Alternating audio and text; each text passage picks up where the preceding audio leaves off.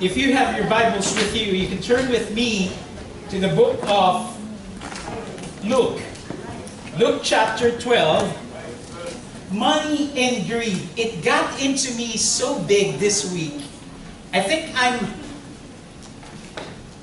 getting sick at night just thinking about this conversation that our pastor were boldly expressing to you first time last week. That's Luke chapter 12. But it's one of the message that we always take people, and it's not always because there's a need.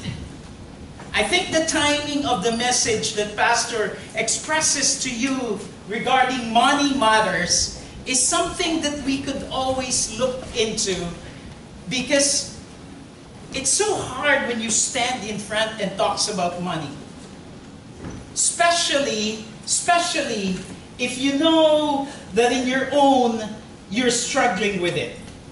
But this morning, I'd like to take you how, just for a short time, last week, money and spirituality number 1 was given to you, and Pastor reminded us that 16 out of 38 parables talks about money. 16 out of 38. I listened to him over YouTube so I can segue to you what he expressed last Sunday. Knowing this is the path that God leads us, and I'm talking about me personally as a family, representing the Pantojas.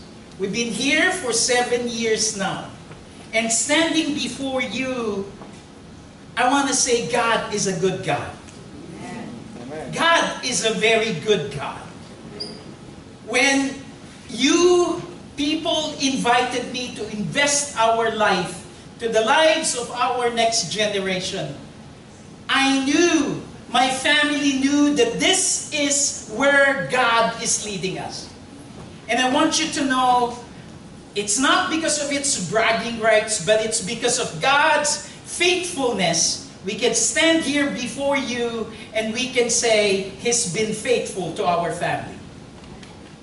With regards to how much we are getting, God has been suffice in every month, every year that we were here. And the only debt we have is the mortgage in South Vancouver. That I can tell you without bragging rights, because I could look to you and say, once you have grabbed hold on to the message of God that He is faithful, that money matters, but your relationship with God matters, something will happen in life. And this is, I would like to very much like that you take it to heart, because it's one of the message that will speak true to us, and it will be a good test on how we continue our life this year, as a church, as a family, as an individual. I have 2 people this morning, Jay and Ray, who's going to give you a paper. The paper is simply, if you want one, you could get it. It's not the outline this morning. It's the record of the giving of our church from our treasurer. And he wants it to give it to you so that you can actually look at the records of how God is being good to us for the last 3 months, namely January to March. And this is something we need to look into carefully. You need to hang it in your fridge, because when you see it, especially January, it's not very encouraging, but when you get to March, something is happening. And this message this morning, the message last week speaks so loud about this, because this is one visible thing that we can be seen as someone who trusts God. This morning, I was given money and greed. I would like you to stand one more time with me so we can read the book of life together. See, I spelled it right. I don't know what happened on the first one. Would you stand with me as we read it together? Luke chapter 12, verses 13 to 21. Allow me to read aloud, and you meditate. This is the word of God. Then someone called from the crowd, "Teacher, please tell my brother to divide our father's estate with me." Jesus replied, "Friend, who made me a judge over you to decide such things as that?" Then he said, "Beware, guard against every kind of greed. Life is not measured by how much you own." Then he told them a story. A rich man had a fertile farm that produced fine crops. He said to himself, "What should I do? I don't have room for all my crops." Then he said, "I know, I'll tear down my barns and build bigger ones. Then I'll have room enough to store all my wheat and other goods. And I'll sit back and say to myself, my friend, you have enough stored away for years to come. Now take it easy. Eat, drink, and be merry. You deserve it." God said to him, "You fool, you will die this very night. Then who will get everything you work for? Yes, a person is a fool to store up earthly wealth, but not have a rich relationship with God." This is the word of God. Money and greed. I've given you an outline in our bulletin this morning. We are in daily battle against me generations. And that simply means greed. This is not just the now generation. This is all generations. This attitude is as old as mankind from the Garden of Eden from Satan himself. You will be like God, Genesis 3:5. Today, the version we hear is different.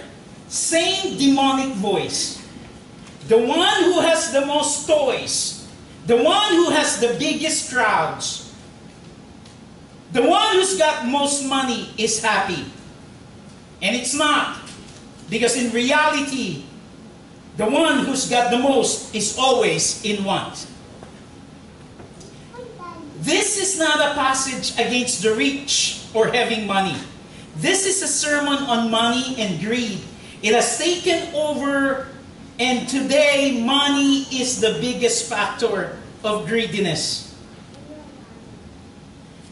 I don't want to tell stories, and so I looked for someone who's been counseling people regarding greediness of money.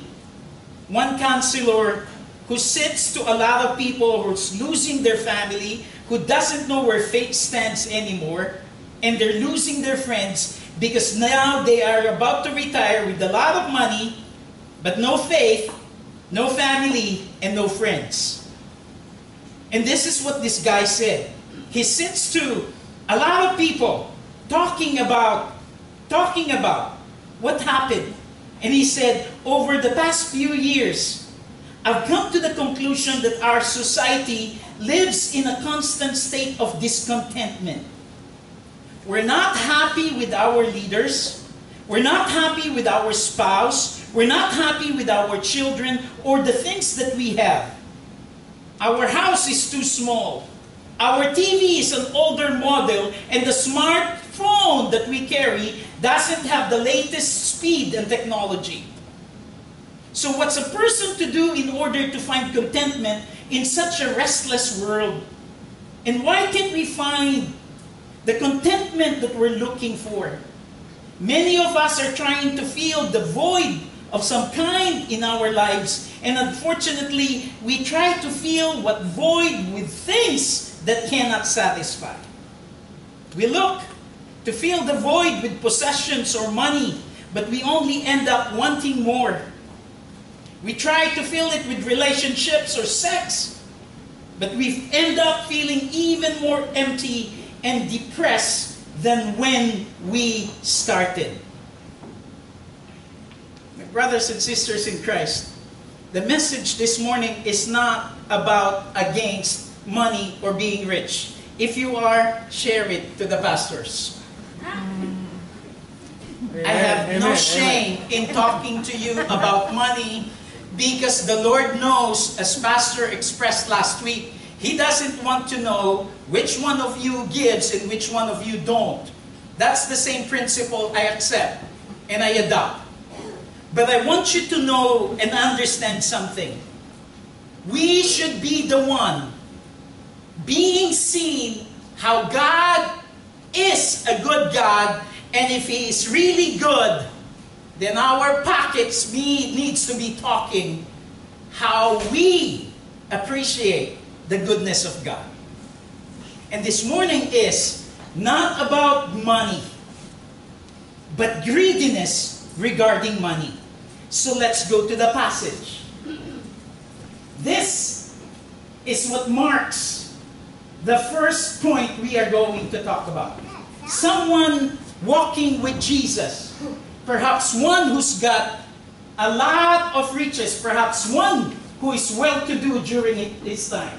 He asked Jesus, "Teacher, please tell my brother to divide our father's estate with me." There's something you need to know. We don't know if their father is still alive. So it could be that they want a separated state right now and the father is still alive. And Jesus said, "Beware. Guard against every kind of greed. Life is not measured by how much you own." I'd like to give you this. Money and greed comes when we have a very high opinion of ourselves.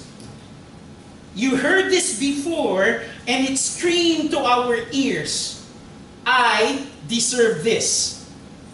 You see, I gave you that point simply because when Jesus is walking, this is the time, and I call this the peak time. This is Luke chapter 12. Jesus called 72 to follow Him.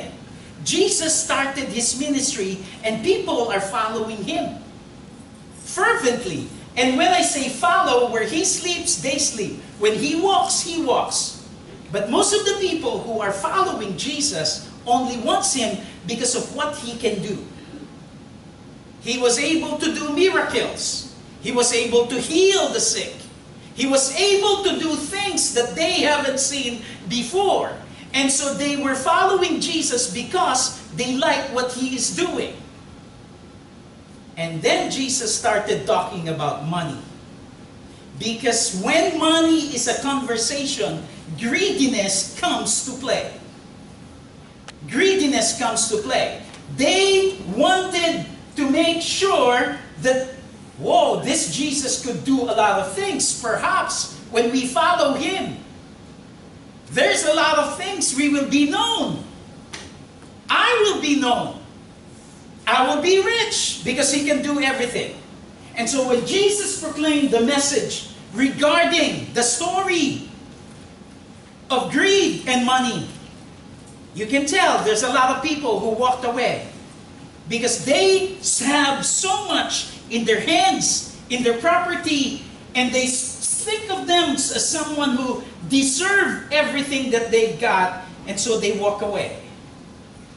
It's decision time as a follower of Jesus. Whenever you hear a message such as this, it's always good to ask the question, this is a decision time. Am I a follower of Jesus because of what He can give me? Or I'm a follower of Christ because He is God of all? There's an old saying. If God is not God of all, He is not God at all.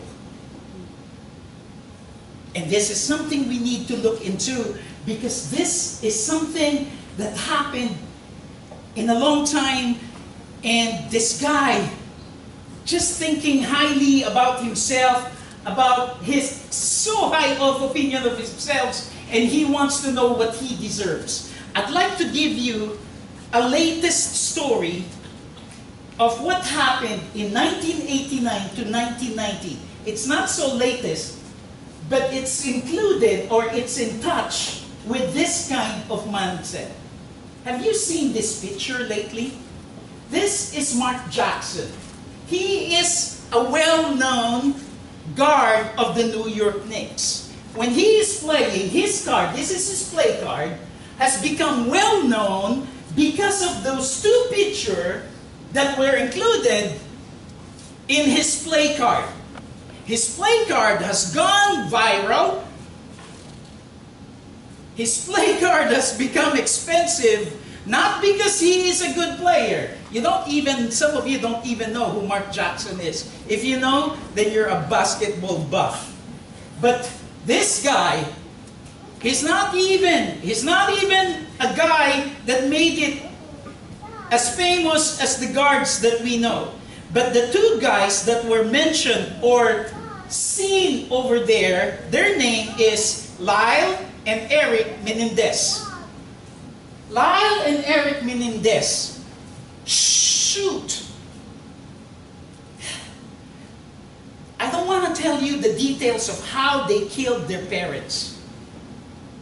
But their parents were so rich that these two, ages 18 and 21 then, wanted to get hold of the millions in the bank of dad and mom.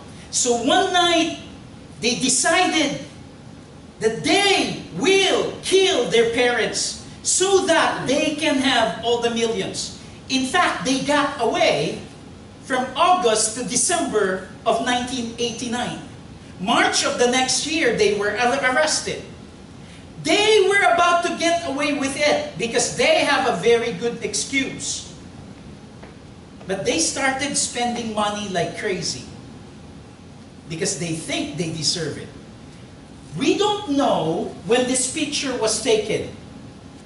But Mark Jackson can tell you that the picture were taken sometime between August and December of 1989 where the parents were killed.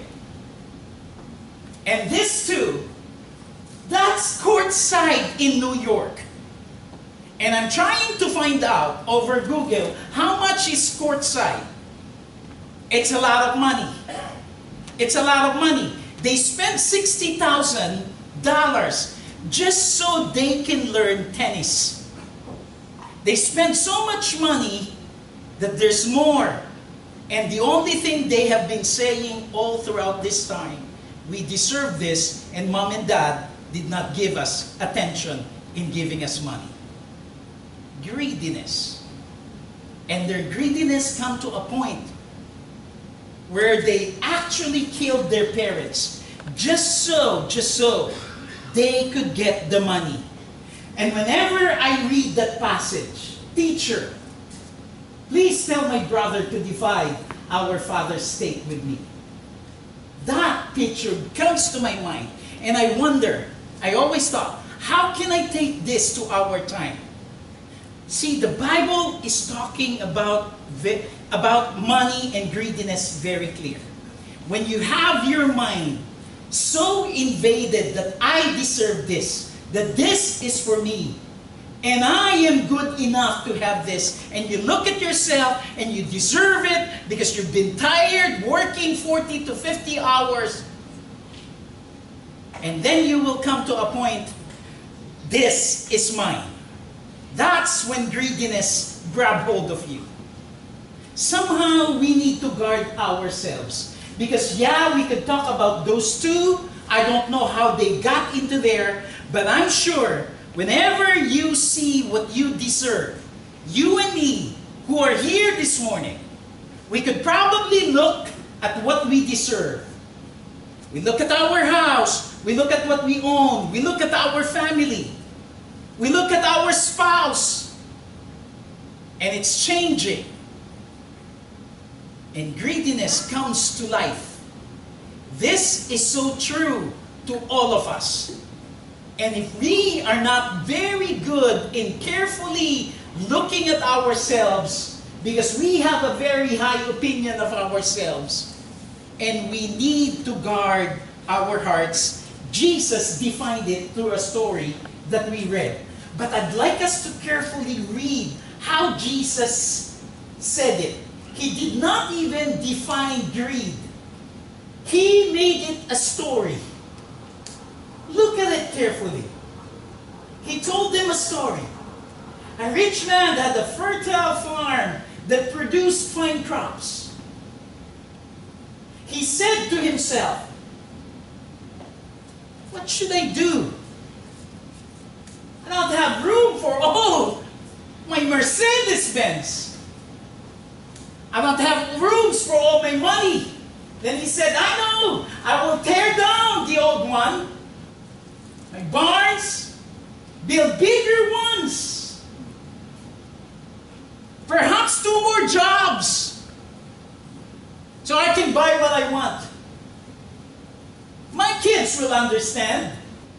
Then I'll have room enough to store all my wheat and other goods. You notice he doesn't say anything about friends or relatives. It's all about him. And then he said, I'll sit back and say to myself, how selfish can you get when you call yourself my friend? You know what I'm trying to say? I'm trying to picture how that is. You go, good job, Ben. My friend. You can tell, he doesn't have a friend. No life. You have enough. Stored away for years to come. Don't worry about your retirement anymore. It's all good. Now take it easy. Eat, drink, be merry. This is Jesus speaking. And I wonder how many people started not going with him anymore after he said that kind of story.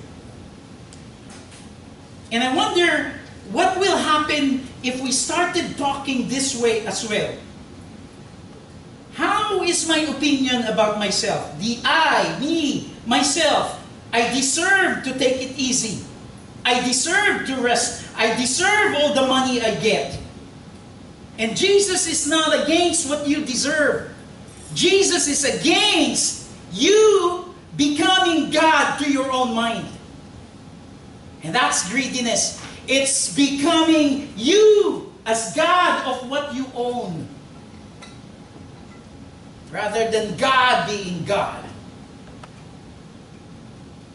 And we need to be very careful, because this is not just the new generations. The new generation, they like their toys, they like their cars, they like their status quo. But us, who are watching them grow, I wonder what they have seen from us. We're just a different spender. But we need to be careful, because what we buy speaks highly how you define yourselves. Have you gone shopping and thought about, oh, this is good for Pastor Chris. This is good for Nina. If that's how you think, please shop. Amen. Amen. Yes. But most of us will go shopping. My last year iPhone watch is old. My TV is just 52 inches.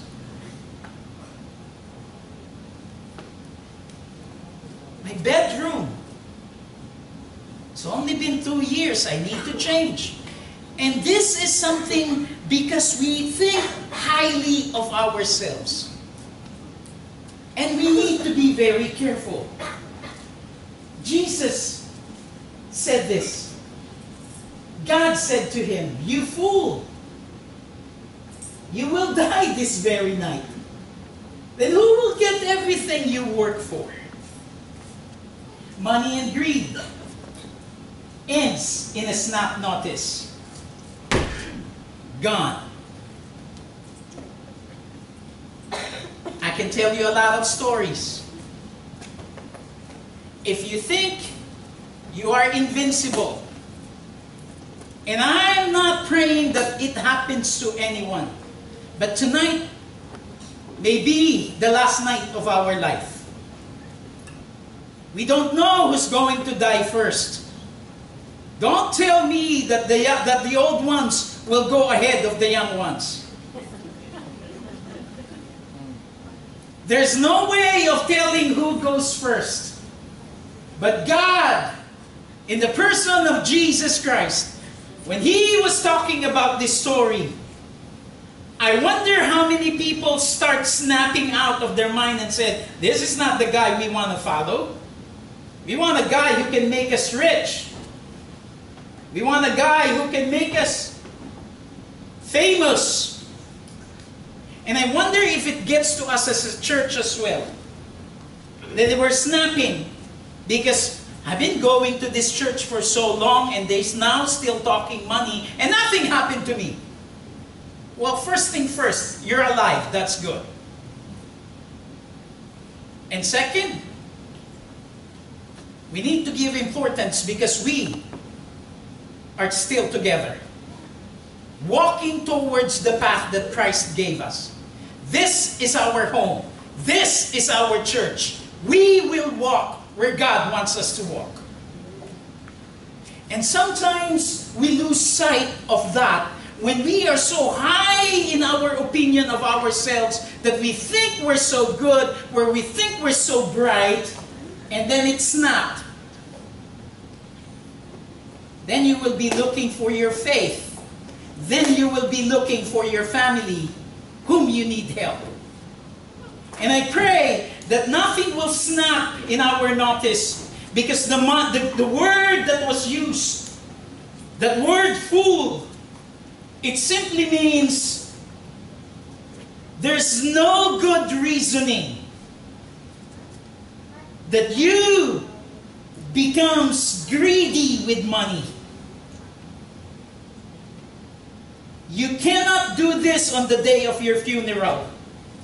Can you see it?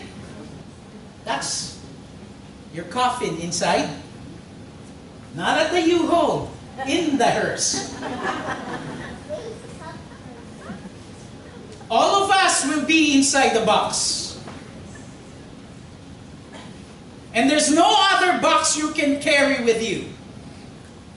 Somehow I look at that picture because it speaks to us. And I wonder what happened to all those people when God calls them, you fool. In the story that He is expressing to people. You know, sometimes we need to be careful because when God is trying to express Himself, sometimes we get the impression of, ooh, what good am I getting from that? When God is expressing something from His Word, you need not to be impressed, but you need to be in conviction that you need to obey. Somehow we feel good to the messages. Being called a fool is not very impressive.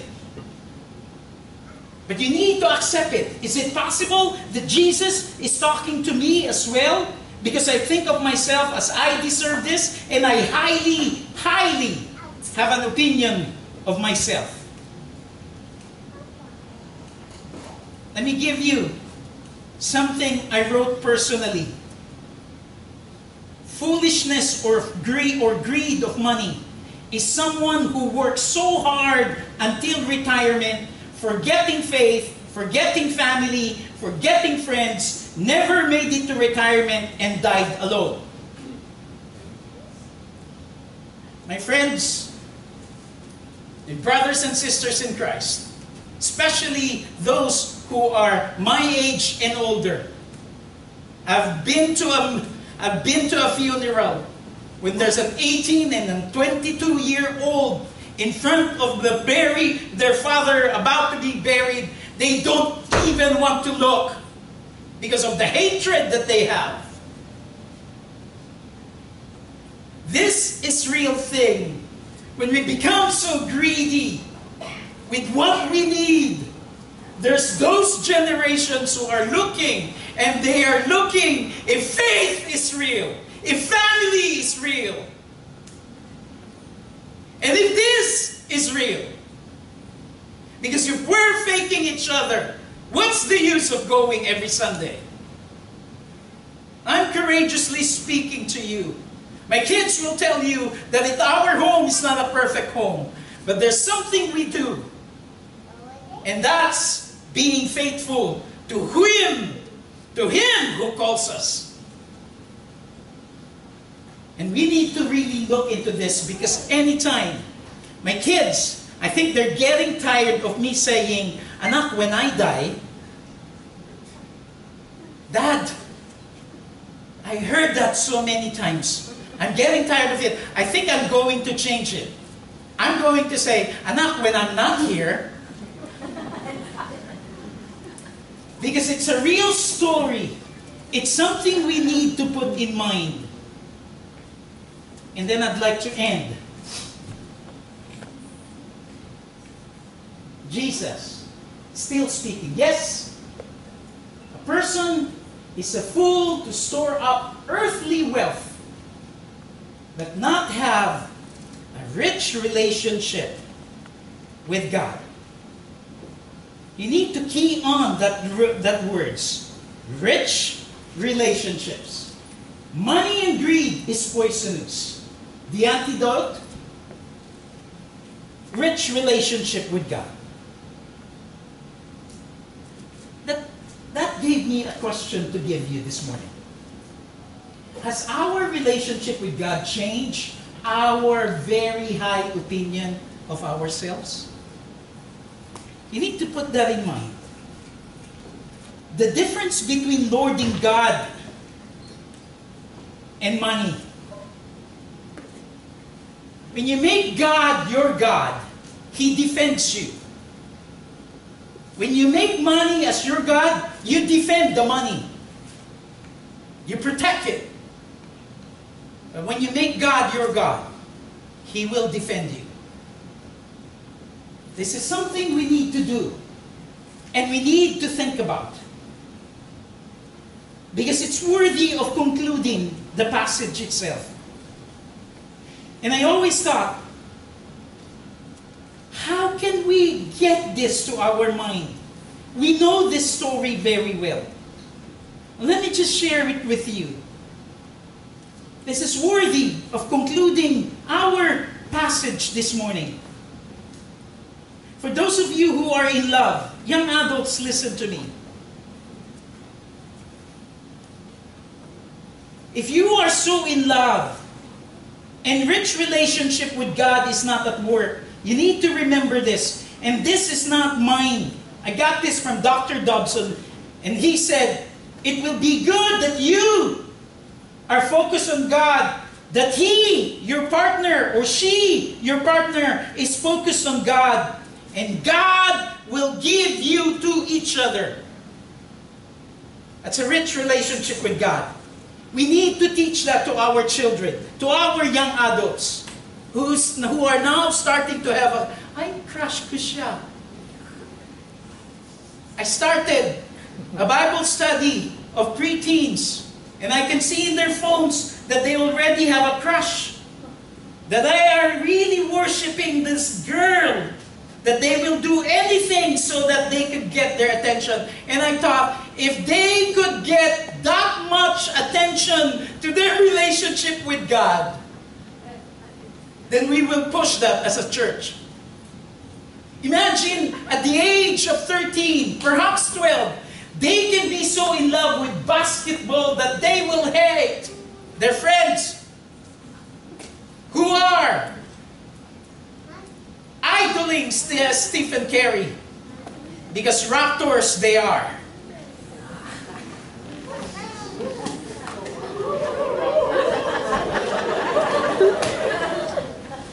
Guys, we need to be careful too with politics and sports.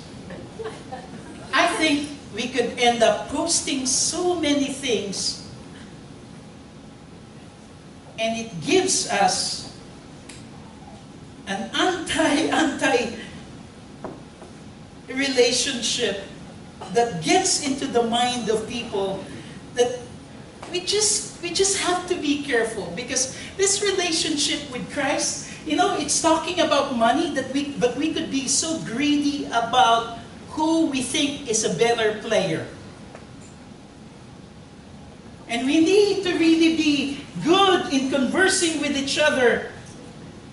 That our rich relationship with God does not matter if Raptors or Warriors win. I'm glad I will be in YouTube.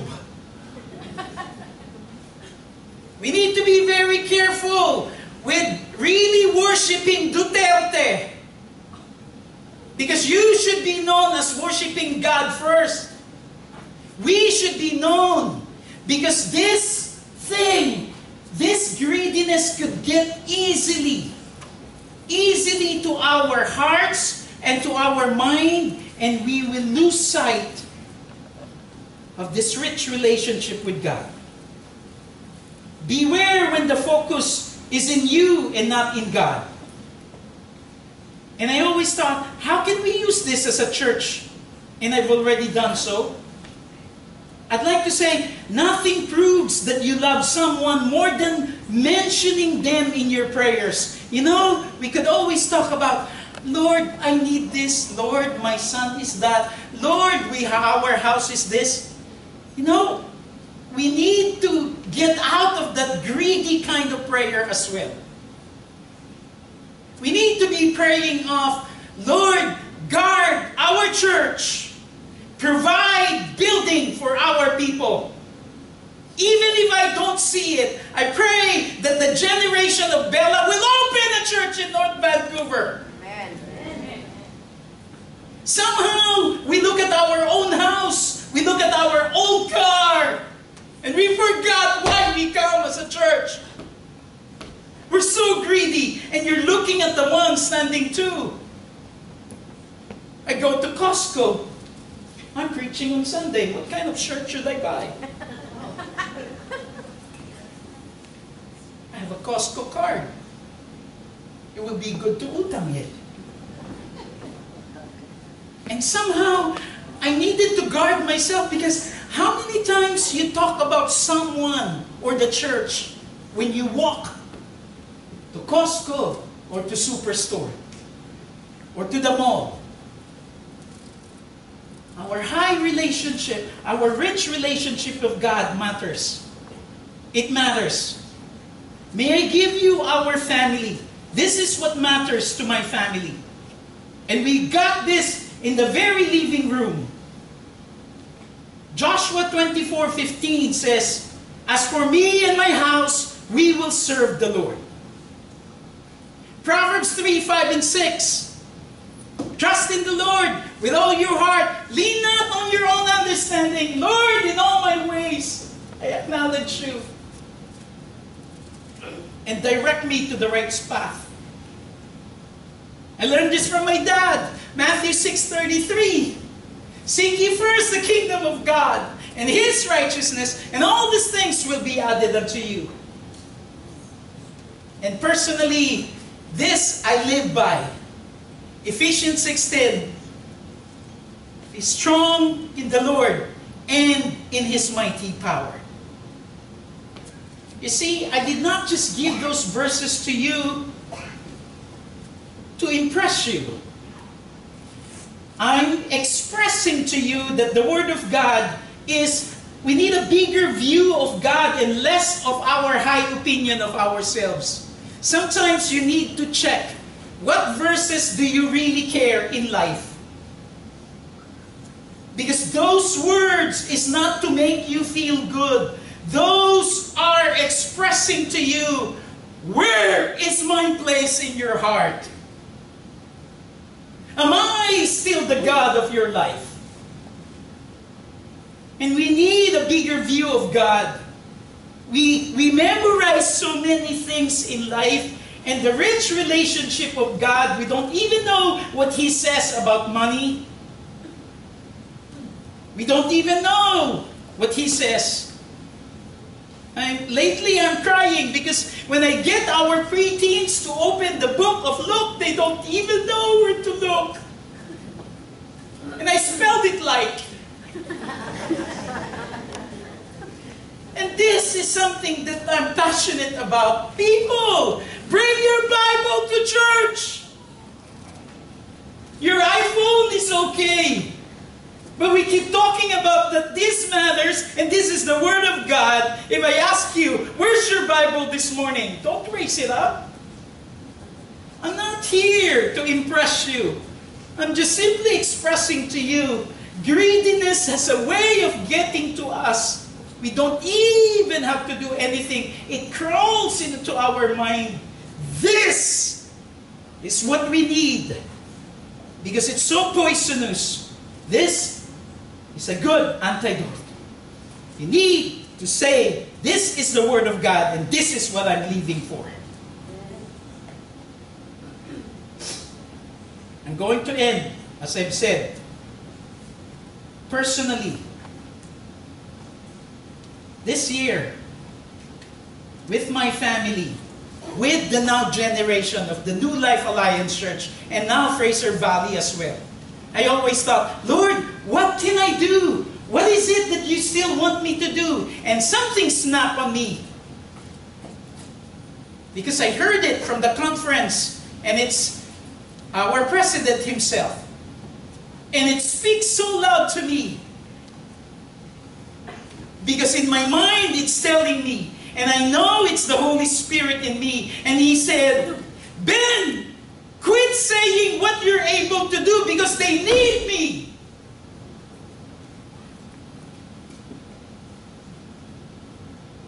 Is it possible that we are so greedy with so many things in life, we forgot we need God? We need to know what He says. And I pray that the Pantojas, the New Life Alliance Church, and Fraser Valley Alliance Church, that I will no longer say, I need to do this, I need to do that. But I will say, Jesus, through the Holy Spirit, they need you more than ever. Proverbs 11:24 says, one gives freely, yet grows all the richer. Another withholds what he should give, and only suffers want. Not that I speak from want, Apostle Paul said, for I have learned to be content in whatever circumstances I am. I know how to get along with humble means, and I also know how to live in prosperity. In any and every circumstance, I have learned the secret of being filled and going hungry, both of having abundance and suffering need. I can do all things through Him who strengthens me. This is the Word of God. Amen. And I will end with the Word of God. Godliness with contentment is great gain. We brought nothing into the world, and we can take nothing out of it. But if we have food and clothing, we will be content with that. People who want to get rich fall into temptation and a trap into many foolish and harmful desire that plunge men into ruin and destruction. For the love of money is a root of all kinds of evil. Some people, eager for money, have wandered from the faith and pierced themselves with many griefs. But you, men and women of God, flee, run away, escape from all this. Pursue, run towards the righteousness of God, His godliness, His faith, His love, His endurance, and His gentleness. Fight the good fight of the faith. Take hold of the eternal life to which you were called. You made your good confession in the presence of many witnesses. Amen.